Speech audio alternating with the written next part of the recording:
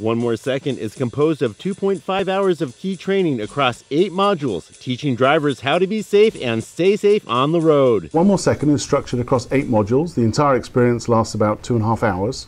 So obviously we want to make sure that our experience of the last 20 years, we understand that drivers typically 20 to 30 minutes of uninterrupted training is what we can typically expect.